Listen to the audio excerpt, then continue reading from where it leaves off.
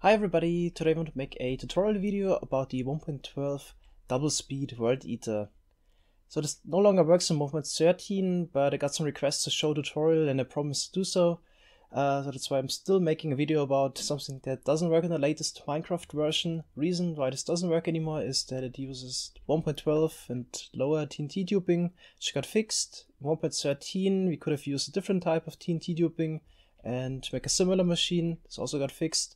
In the latest snapshot there's still TNT duping in the game, but you can't use rails for it anymore, and it's probably not feasible to use TNT duping for anything really.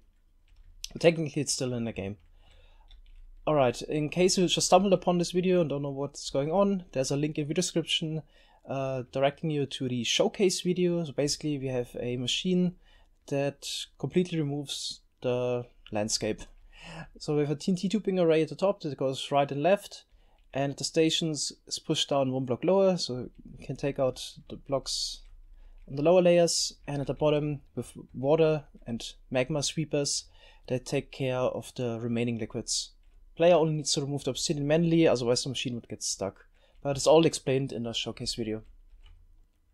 Before you can use the machine, you also need to prepare the area a little bit. So you need trenches on all four sides. You can also use TNT tubers for that.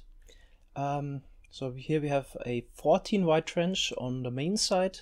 Also on the opposite side where we also have some stations, it's also 14 wide trench, as you can see here. And the two side trenches are 3 wide. The size of the machine is adjustable. Usually we make either a 300 by 300 perimeter or a 530 by 530 perimeter. And that's all working. Technically you could also make it larger, but probably run into lag issues. Alright, then let's start building this machine, this tutorial. I'll start building with the logic part, which is really lean. It's actually just this part here, and the instant line going up, activating the top part. It's really lean. The rest is actually just repeating pattern over and over again, so it's actually not that much, not that difficult to build. So let's start with the most important thing. We need to start building this obviously in the right spot. So you need to go over 8 blocks from this side wall. So 1, 2, 3, 4, 5, 6, 7, 8. And then 3 blocks from this side wall. So if you use the TNT machine and don't have a flat wall on the side, then just use the imaginary perimeter boundary, I guess. Alright, so here we have the anchor point now. And now I need to go up, depending on the highest block in the area that it will be mined. Just go 1 block higher and place an upwards facing sticky piston and a redstone block next to it. So I'll just build it up for the tutorial here, but this is in fact the correct position. So here we have redstone block, sticky piston. Now we need 2 slime blocks and another redstone block here, another piston here, and an observer detecting the piston head. 3 slime blocks like this. Then we add 2 more slime blocks here, an upwards facing observer, also an upwards facing sticky piston again. Then 1, 2, 3, 4 slime blocks. Now we put a trapdoor on top of the observer, and here we place another observer. Now we can also place a downwards facing sticky piston and add a redstone block here. Then just go up 1, 2, 3, 4 blocks. Add a sticky piston, can remove this again. 2 slime blocks, sideways facing observer, and here a normal piston. Next you want to add an observer here on the side, pointing into a slime block. There's another sideways observer on top. Sticky piston, normal piston facing downwards, and here a sticky piston facing upwards, another slime block, and here a redstone block. Right, next step, we need a downwards facing normal piston next to the redstone block. And now we actually built the flying machines. So the first one is slightly different than the other ones. So here we have a slime block and then 4 slime blocks below. Here we can add a normal piston and an observer, and then 2 glass blocks, for example, and we add another observer here. Alright, then we can also add another observer pointing into the last slime block, sticky piston next to it. Now we need 1, 2, 3, 4, 5 slime blocks, and here we need piston facing to the side and pistons on the opposite direction. Then observers point into the last slime block and the 4th slime block, and you add another slime block here on top. Okay, then you can also add the sticky piston here. Alright, so this is the first flying machine. It was slightly different here on the left side, but I'm gonna build another one which will be the pattern for all the remaining flying machines. So first of all, we need again a piston facing over. It's basically 1, 2, 3 blocks away. Then again 5 slime blocks. Here piston the opposite side and 1 towards the middle again. Observers at the 4th block and the 1st block pointing into the slime. Add another slime block here. You can add the sticky piston. And again 1, 2, 3, 4, 5. Piston, piston, piston, and then observer, observer, and another sticky piston and the additional slime block here. Alright, and yeah, build this as often as you need in order to cover the full distance. The next repeating part is the pushing station here on top. Alright, so we'll continue here, add a redstone block. So first of all, you need to get 2 glazed terracotta blocks and place it below this redstone blocks. This stops the flying machine because it would exceed the push limit. This sticky piston can't pull this close anymore because yeah, there's the block now in the back. Then we continue, we place a sticky piston here, add 3 slime blocks. And here we have a downwards facing normal piston that pushes the slime block down. We have this piston, the sticky piston attached. Power this one with an observer here from the side. Then here's another downwards facing observer pointing into a slime block. On the side we have another piston attached that pushes this sticky piston down. Then add another slime block and a redstone block. Alright, now we just need to bridge the gap in order to push the next flying machine down. So we add another instant repeater. Looks like this, downwards facing piston, observer on the side, then 1, 2, 3, redstone block, and now it repeats again. So again we need this downwards facing piston next to the redstone block, in the back, 2 terracottas, then sticky piston, 1, 2, 3, slime block, downwards facing sticky, normal piston, observer, observer, and so on. So this is now just repeating. Every flying machine will be pushed down by this contraption at the top. In case your flying machines here at this end don't line up with the perimeter size, then you can always make the flying machines smaller as well. So you could cut off this part here and also maybe a part on the other side. This is also a possibility. Just make sure you got the right push limit so the flying machine is still stopped by the terracotta in the back. Push limit is 12 blocks. Alright, now let's continue on the other side. It's probably best. The stations on the other side are actually almost identical, just a bit mirrored to this side here. And it's important that you also go 1 block lower, because the first thing the machine does if you activate it is going 1 block lower and then flying over. So I use those glass blocks here to visualize where to start on the other side. So again, this was our anchor point here, this extended sticky piston. You just go over and 1 block lower we place another sticky piston, which this time is not powered. What's also important is that this one is 9 blocks away from the wall. So 1, 2, 3, 4, 5, 6, 7, 8, 9, and 3 from the side wall. 1, 2, 3. All right, I'm just gonna build it up a little bit over there again. So the sticky piston, then again slime blocks, redstone block, another sticky piston facing away from the perimeter, then observer detecting piston head, and now we also need slime blocks here, and another upwards facing observer, trapdoor, and observer. Then upwards facing sticky piston, downwards facing sticky piston, and slime blocks above. Again a redstone block, then a gap of 4 blocks, 1, 2, 3, 4, sticky piston, 2 slime blocks again, observer, and downwards facing normal piston. Now we can continue right away by placing an observer again here, pointing to slime block. Here we have another observer on top, powering the piston on the side.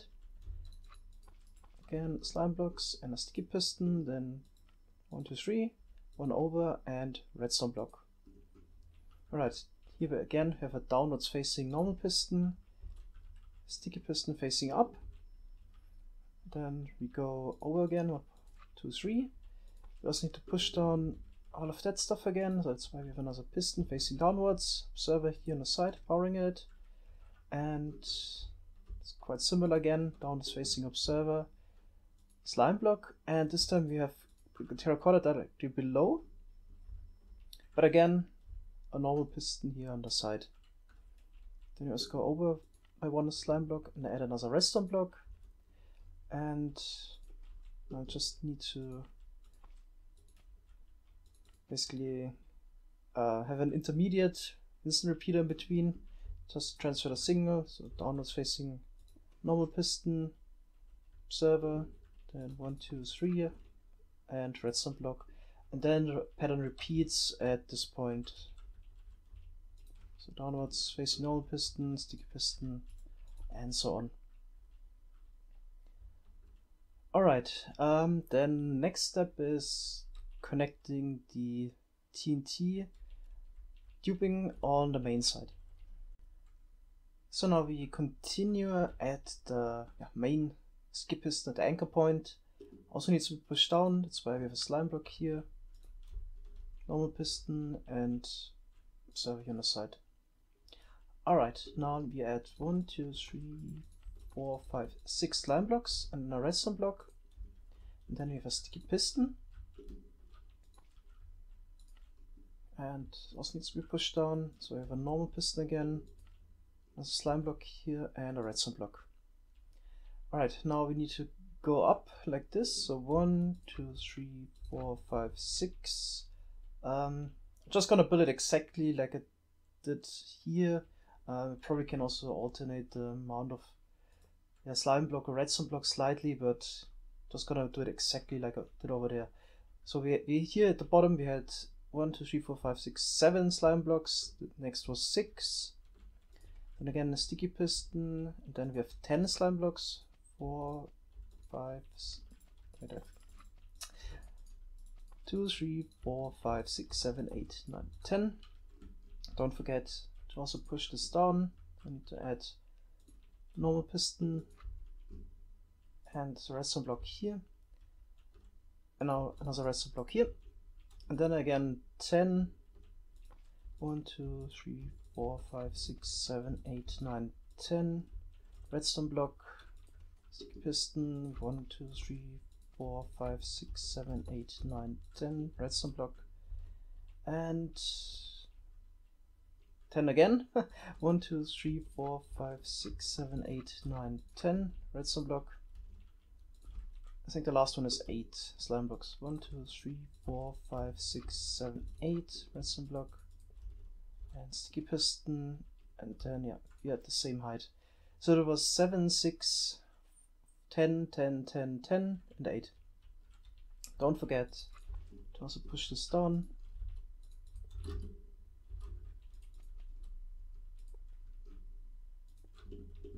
And there's another one missing.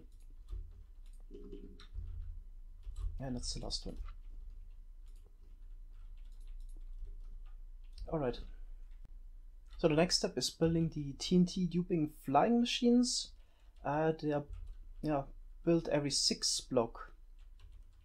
Alright, in order to do so, we add 6 more slime blocks here, just to get the correct location. So 3, 4, 5, 6, 7 in total. You can already add the redstone block, but now we go down 4 blocks under the slime block, and then would recommend to build something to walk on. We usually use leaves or melons or something that could actually not interfere with the flying machine at all. Obviously, you could also use netherrack and remove it afterwards. Before you start the machine, it's also an option. Okay, then we go over 5 blocks and place the first TNT. So 1, 2, 3, 4, 5. Then we go up and over and place this slime block shape. Here we add upwards facing observer, and now we add such a slime block shape. You can add detector rails right there. Place a cobble wall and put a minecart on top.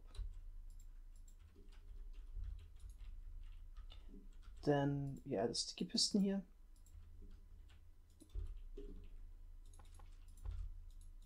And we add 2 slime blocks. Add another sticky piston to the top slime block. Oh wait, other way around, first the observer in case you're still playing 1.12, and then the slime block, otherwise you would activate it. Alright, and this is now repetitive. Now just keep a gap of 5 blocks, 1, 2, 3, 4, 5, and the 6th block is repeating, so build the next TNT flying machine. Once you have all your TNT dupers, we continue with the pushing station on this side. Also just noticed that I forgot to add something to push down this sticky piston. So we add another normal piston here, and we can use an observer this time. Don't need a redstone block. This is where of the push limit. So this was just to get the measurements, obviously you don't need those. Now we add another sticky piston here next to the redstone block. And yeah, obviously we need to push this down as well. So we add another observer here, and then 1, 2, 3, 4, 5 slime blocks, and then we go 1 over and add a redstone block here below. Alright, we can also add normal piston on this side and a sticky piston on this side. We also shouldn't forget an observer here that faces downwards and a normal piston in order to push down here directly above the rail with minecart on top. The next part is optional, so this prevents snow layers from activating the observer. So you only need this in cold biomes or extreme hill biomes where it could snow. In case you're 100% sure there will be no snow layers, you don't need the sand block. Alright. Now let's continue here. Again, we have a normal piston. We add 3 slime blocks like this and a redstone block. Then here we have another observer and a downwards facing piston. We would activate this observer here. Okay, then we continue here. So 1, 2, 3, 4, 5, 6, 7, and then we go 1 block over here. Now the pattern is really repeating. Again, here we have the downwards observer, piston, which is down the next duper. I'm gonna build 1 more. So here we have the normal piston, sticky piston. Actually forgot an observer here. No, we don't need an observer. The redstone block already pushes it. Never mind. So normal piston, 1, 2, 3 slime blocks, redstone block, observer, and normal piston. In case you have the snow layers, put a sand on top. We're almost done. We're just missing the pushing stations on the other side. And we also need to connect it upwards. Alright, so we do something similar again. Also need to make sure that this sticky piston is pushed down. That's why we add another slime block, piston, and observer. And now we need to go up again. So 1, 2, 3, 4, 5, 6, 7. And then again redstone block, and I already prepared it because we've done the same already on the other side. So it's now 7, then 10. Also make sure you don't forget to push down the sticky piston by adding a normal piston, 2 slime blocks and a redstone block. So 7, 10, 10. I'm counting the slime blocks. 10, 10, 10, and 5. So this is 7, 1, 2, 3, 4, 5 times 10, and 1's 5. Alright, at the top again, this time we can use an observer instead, limited by the push limit, and then we go over 1, 2, 3, 4, another slime block, and then a redstone block. The station on this side is also completely different from the one on the other side because the TNT duper isn't symmetrical. Alright, we'll start here next to the redstone block again. We need a sticky piston. Then we add 1 slime block. And now an observer here on the side. And 1 slime block below. Here we attach downwards facing normal piston. Then we have another normal piston here attached to the slime block. And then we have 2 slime blocks right there. And 2 terracotta blocks. Then we have 1, 2, 3. Add another redstone block, observer, and another downwards facing normal block, normal piston. Alright, then 1 slime block, 2, 3, 4, and here we have the next redstone block. Alright, then we can add the next sticky piston. This is at the same height, but this time the redstone block is 1 lower, but this just works as well. Right, I'm gonna build another one real quick. So downwards facing normal piston, slime blocks, 2 glazed terracottas, redstone block, observer, normal piston.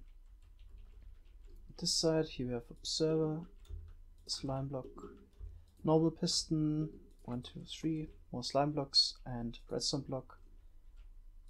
And here's the next sticky piston. Alright, so we're gonna have a station also every 6 block, like, for every TNT tube by every 6 block. So I have one tiny correction. Here, the little flying machine that goes up will connect here to the slime block. So that's why it's supposed to be on the other side. Alright, otherwise it would get stuck. Here at the top it shouldn't matter. In the demo version I also placed them on this side, but it shouldn't matter at all. Just here it's important that you place it on this side. Okay, I'm just gonna launch the machine. So before you launch the machine, also make sure that the whole area is loaded. Otherwise, if flying machine gets unloaded or whatever, then it would obviously break. So either add additional accounts, or you could also make a permaloader and chunk loading system with hoppers. But yeah, just make sure that the area is loaded. Alright, in order to launch the machine, remove this redstone block here. By placing a redstone block later, you can also stop the machine again. Alright, let's see. Starts immediately. And then bottom is launched a little later.